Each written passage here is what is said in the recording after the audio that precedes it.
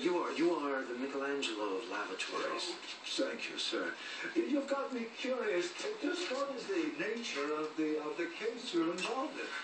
Well, I'm here with my assistant, and she thinks that someone snuck out during the play on Saturday night, killed a woman up the street, and then snuck back in.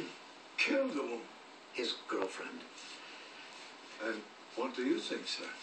Well, I thought it was crazy at first, but no, I'm beginning to think she's on to something.